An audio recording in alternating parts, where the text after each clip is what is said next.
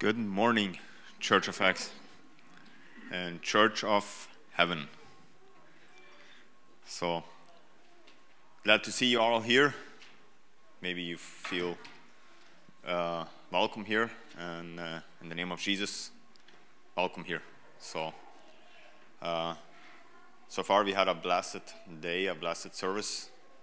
I like it, and I trust the Lord that He likes it as well. When we worship Him, when we pray to Him, and we glorify His name and what He has done.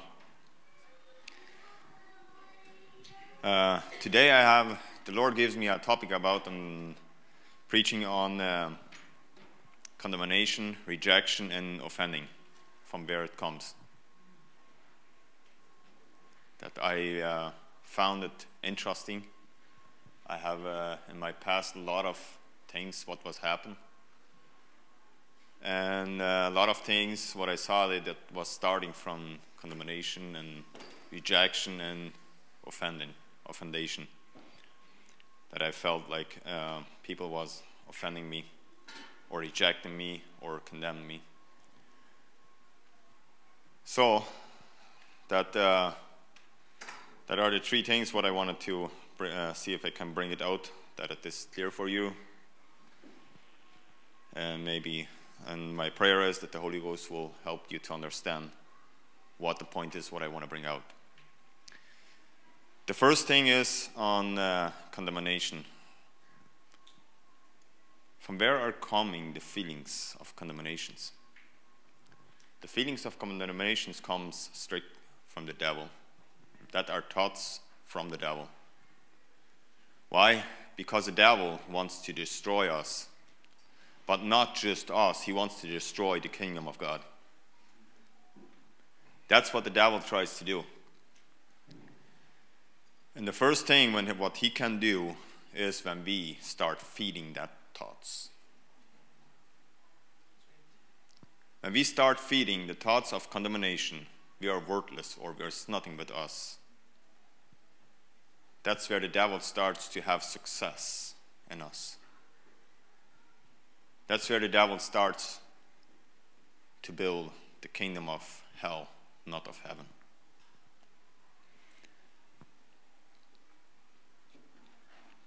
And I want to look a little bit from where is coming condemnation, from where can come feelings of condemnation. A lot of times that has started in childhood by kids. And I want to see if I can explain it. So I was growing up and somebody sent me to do something without explaining to do something. And I went and did it.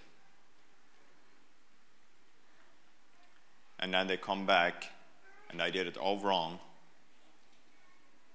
And when they then told me, you know nothing, or you are an idiot, or something like that. Or when they didn't even tell me that, but when it was in school and I had homework, but I had that feeling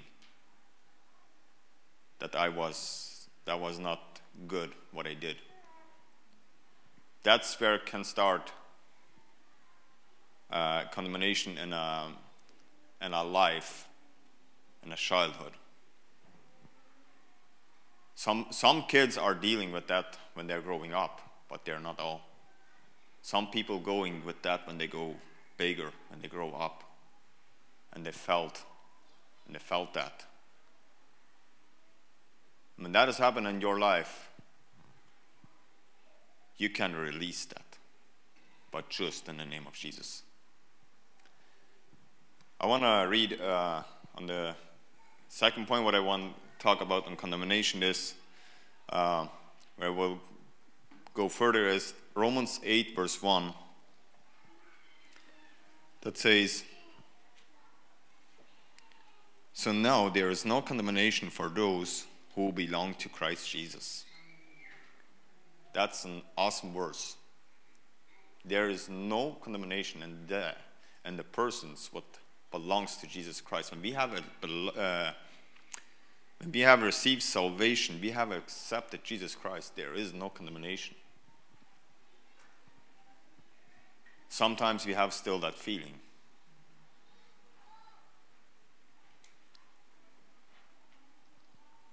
condemnation in our lives or in your life will bring back to sin. The feelings of condemnation, when you're not dealing with that, that brings back to sin. Jesus Christ gives you freedom. I'm not saying that Christians, how we can bring it out, that Christians have to feel that feelings. We can release that feelings. But often is condemnation starting somewhere where we don't think about where it starts. Condemnation is holding your back to forgive people. Condemnation is holding you back to having a successful life. Condemnation is holding you back from repent. Condemnation will ever say, you're not good enough. Condemnation is holding you ever the bad things in your life against you.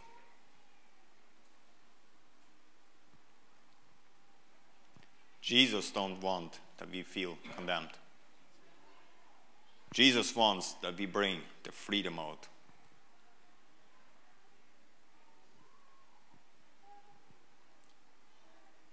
The third point is, what is the Bible telling us about condemnation?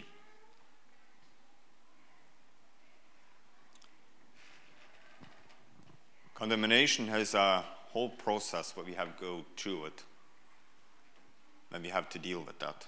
But we can do it fast. Condemnation have to do as well with pride.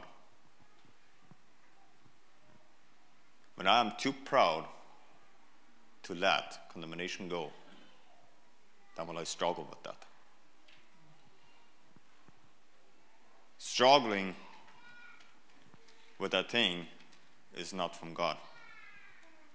It's from the devil. And that's what the devil tries to bring us ever down, with the feelings of condemnation. I'm saying that condemnation is coming from the devil. God is not condemning people. Jesus is not condemning people. We do it by ourselves. We open the door for that. The fourth point is Mark 16, verse 15 and 16.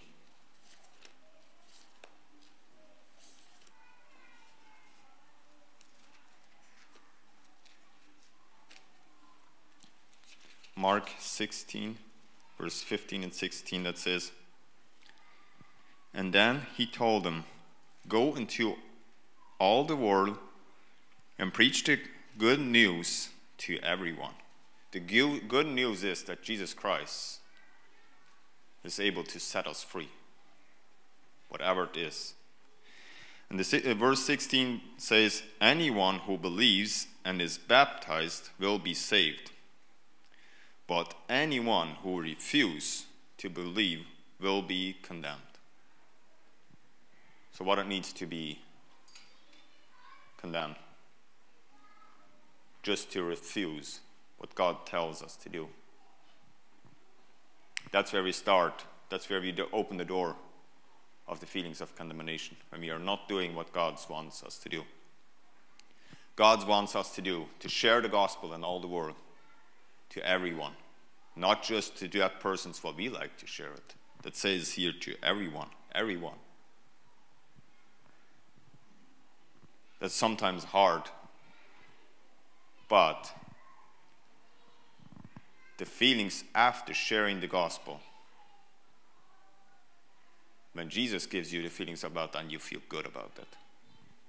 But when you have done it, when you have reject that thoughts, or you didn't do it, you didn't share the gospel, and you then go and read the Bible and you find this, there will start a condemnation. What I have done in my life, what I have experienced, repent when I have felt that. Turn away from that and tell to yourself, the next time I can do it.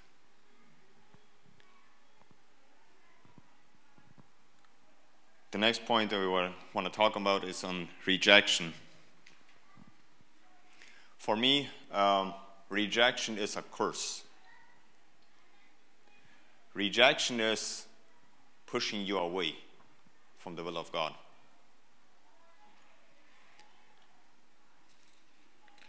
And rejection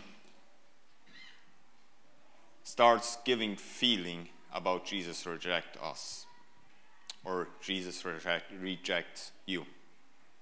That's where what rejection is doing in our lives when we are rejected. That brings us to a position that we feel like a failure. That I am ever a failure, I can't do anything right or by myself. That's where that starts. Rejection is something what is bothering us in a secret place. Sometimes we see people, they're working, they're doing the things what we like to do. And my life is often that way. Before it was very bad with me. I like to try new things, but I like to do things without training. And then I messed up, I broke something, and then I felt rejected by myself. Rejection is bringing in our life that rejects us from studying the Bible or let us train from somebody, or when somebody wants to teach us. Rejection will bring us away from that. Rejection, a curse of rejection can be created. This is the second point. The curse of rejection can be created as well in a childhood. Somebody have pushed you beside. Maybe the parents, friends, school, church.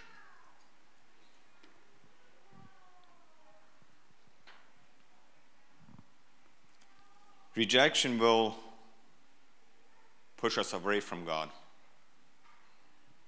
Rejection is drifting us away from God, not drawing us to God. Rejection tells ever, you're not good enough. You are not a good person, or you can't do that, or you can't figure that out. Sometimes we just have to slow down, relax, studying it, and then the doors are open to that we can go in. Just an example. I'm not a plane flyer. I'm not a pilot. Sometimes I'm interested in it. I would like to do that. But when I jump in a plane without training, without that somebody else teaching me, that flight maybe will be very bad. Or even I can crash. Why? Because I didn't take training. I didn't take school for that. I do not know what could be happening. I don't know the feelings, what it will be in the air. When I go to a school or I look for a good trainer, a good teacher, they will walk with me, they will learn me, and they will make sure the things what he knows to tell me what is dangerous, from what you can stay away. Sometimes it's the same thing in our journey with Jesus Christ. We need somebody to teach us. And when we reject us from learning, from training, that can bring us to rejection and to condemnation. Because we are too proud to learn from somebody else. The third point on the rejection is how you know if you feel like rejected or whatever. When you start serving, and every time you serve, you see just your mistakes, then you feel reject. You feel I am making ever mistakes. Rejection is not a solution to go over the mistakes. That brings you down. And place that is lifting you up.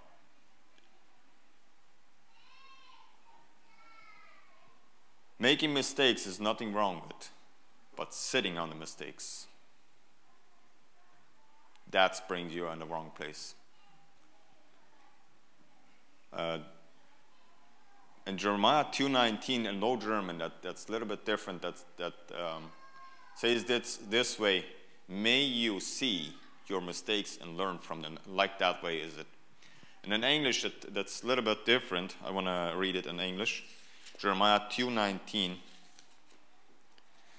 But it's a powerful verse still in English for me as well. Jeremiah 2:19.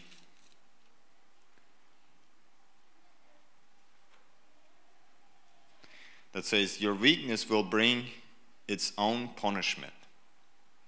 Your turning from me will shame you. Your turning from me will shame you.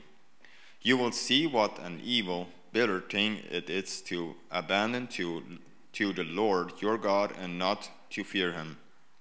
I, the Lord of heaven's armies, have spoken." And I go to the verse 20. "Long ago I broke the yoke that oppressed you and tore away the chains of your slavery. But still you said, I will not serve you. On very hill and under every green tree you have prostituted yourselves by bowing down to idols." So what is idols? When I believe I am not worthy enough, when I believe I am condemned, when I believe I am rejected, we can walk away from our weakness. We can go out of it. When we recognize we have a weak spot in our life, that means we have to open that door to be willing to learn more, to be trained more. We can do that with Jesus, but not with our own flesh desire. And the fourth point is, rejection is a bondage from the devil. The devil likes to holding us back to serve God. The devil likes that we reject ourselves to doing what we know to do, or the gift, what we have, what we can do. Galatians 5 verse 1 talks about we are free.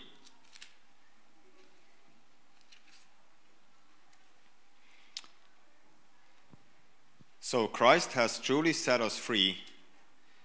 Now make sure that you stay free and don't get tied up again in slavery to the law. So Jesus Christ set us free. Another translation that says, and don't let put you a joke on. A joke is something what's bringing us down. Jesus has set us free from that. That doesn't say that I have now the freedom to do anything what my flesh wants to do. But the more I will start studying the Bible and the more I will believe and walk what the Bible says, what I can do, the more freedom in Jesus I will produce in my life.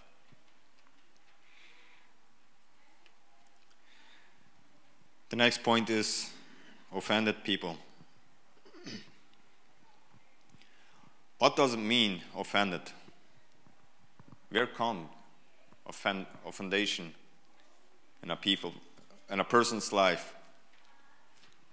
The same thing can start it in maybe it had start in a childhood when people have problems with that. Offend people, they offend people.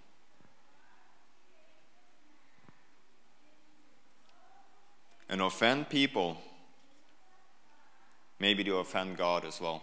I found that they offend God usually. Why? Because they not receive when God wants to correct them, or when God wants to teach them something, or when God wants to train them. They turn away from that. Why? Because nobody have learned them that, how they can learn. Or they have the door closed to not learning what God wants to do.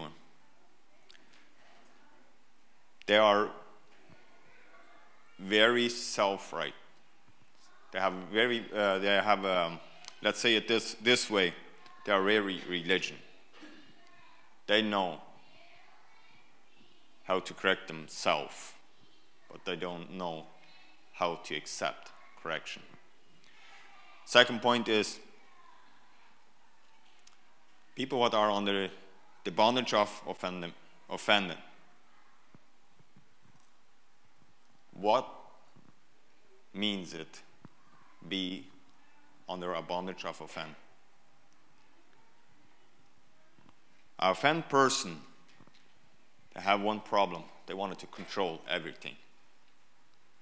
And when they can't control everything, or when they can't control this way what they want to control it, then they are offended.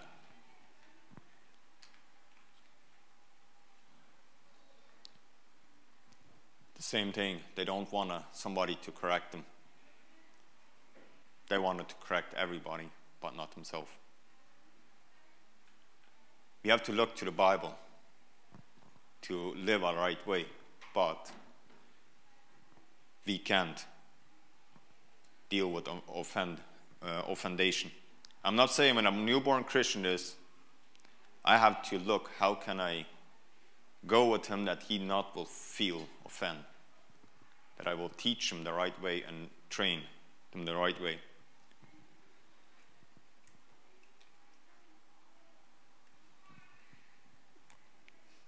I don't know, you maybe don't have problems with that, but I have sometimes to deal with that and go back and see how can I overcome this. And the third point is,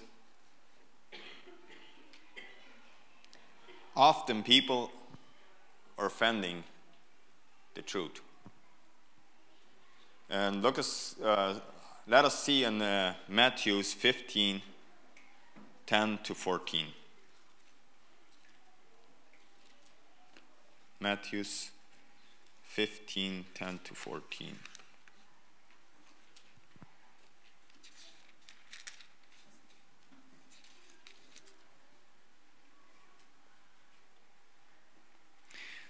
It says this way, Then Jesus called to the crowd to come and hear. Listen, he said, and try to understand. It's not what goes into your mouth that defiles you. You are defiled by the words that come out of your mouth. Then the disciples came to him and asked, Do you realize you offended the Pharisees by what you just said? Jesus replied, Every plant not planted by my heavenly Father will be uprooted. So ignore them. They are blind guides leading the blind. And if one blind person guides another, they will both fall into the ditch. So the Pharisees was offended. They offend Jesus. Or they was offended by Jesus tell them the truth. In place that they received the truth. That they turned away from untruth. The Pharisees, they knew. In his sight, they knew better than Jesus did. But that was untruth.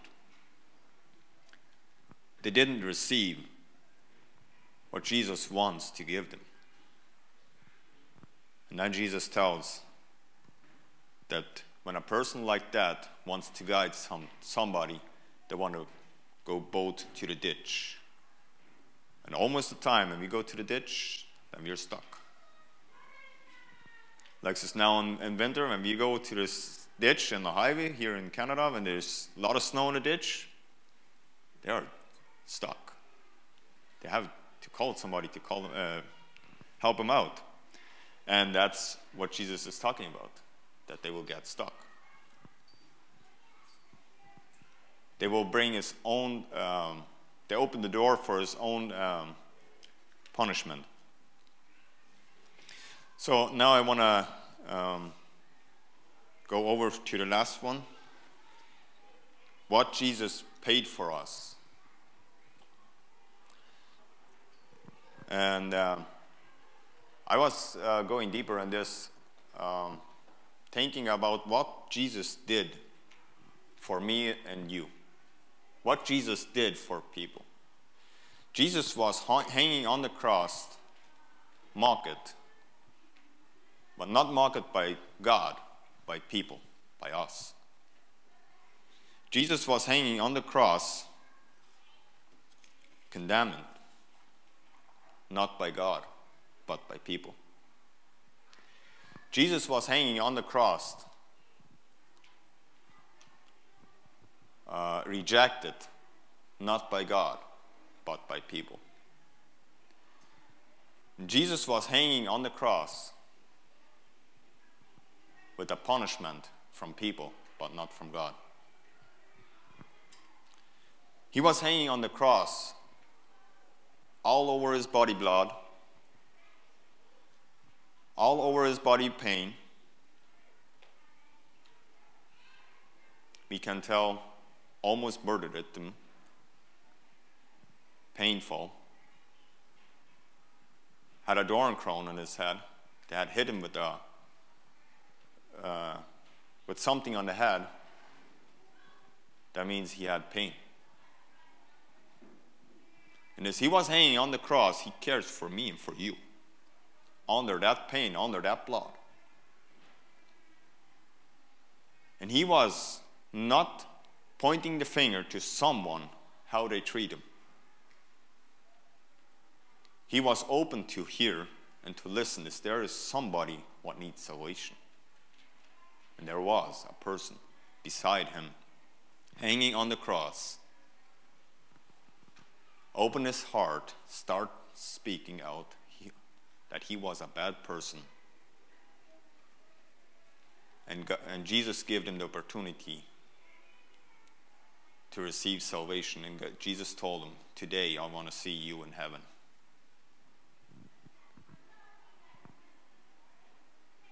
I just see Jesus had the bad things he could reject. He could felt a useless person. People tried to make him that way, but he didn't let them that. He just was focused. He was grounded on the Word of God. He was grounded on the prophecy from himself. He gives the life up for me and for you.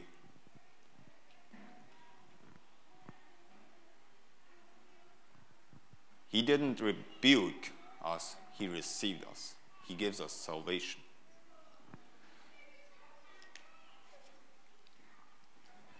So I want to go to prayer. I mean, there's somebody what feels like he wants somebody to him that he needs prayer, come to the front. It's not a shame to go for a prayer. And a prayer is not just sometimes when we have problems in our life. A prayer is helping as well for a strengthening.